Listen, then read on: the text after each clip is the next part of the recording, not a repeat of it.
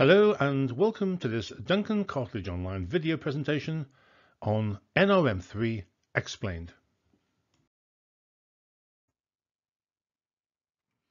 On completion of this video presentation, you will understand the rationale behind the introduction of NRM3, as well as being able to interpret NRM3 for the purpose of preparing estimates and cost plans for building maintenance work.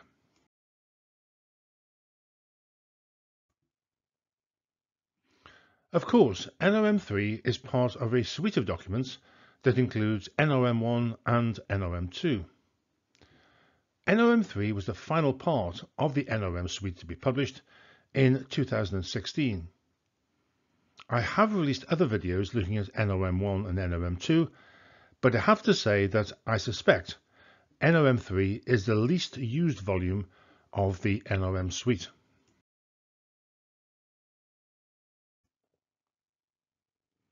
The purpose of NRM3 is similar to NRM1, except it does not deal with capital costs, but with annualized maintenance and repair costs, sometimes referred to as lifecycle costs or LCC. However, the process follows the NRM1 route through the RIBA plan of work.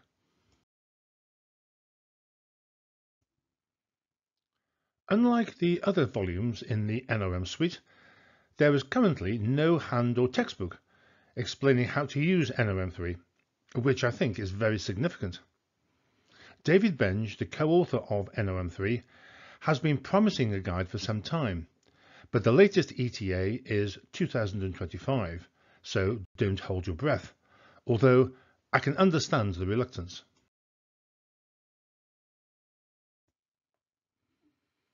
So, was NRM3 needed? I think the answer is probably yes, for no other reason than it raises awareness of life cycle costs and the fact that we must move away from producing buildings that don't just concentrate on initial capital costs.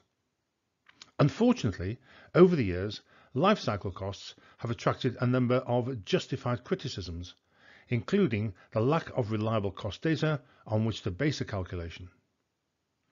In addition, factors concerning the installation and maintenance regime of components and equipment have largely been ignored, which is unfortunate, as they can greatly impact on the validity of any cost data. Whether NRM3 addresses these concerns is another matter.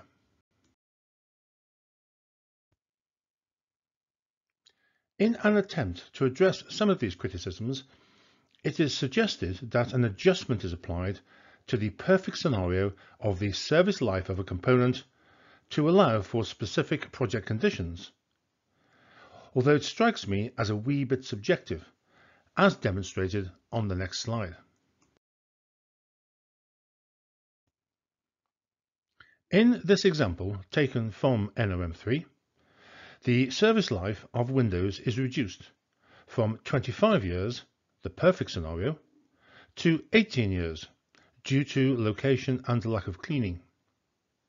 How robust these factors are is, I would suggest, open to speculation, although there are a number of sources where these indices can be found, including the BCIS.